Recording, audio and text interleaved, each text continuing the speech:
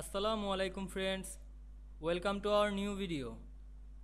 In this video I am going to show you how to insert a new page without moving text in Microsoft Word.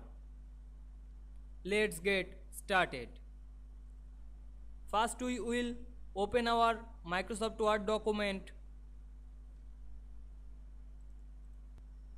Go to the end of the page which take a new blank page without moving text.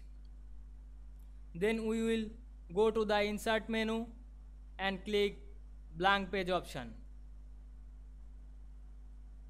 Now we see we inserted a blank page or new page without moving text.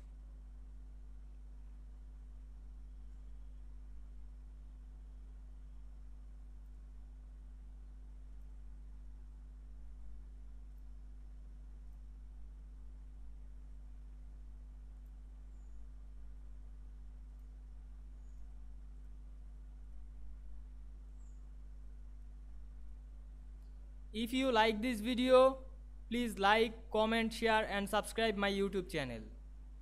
Thanks for watching.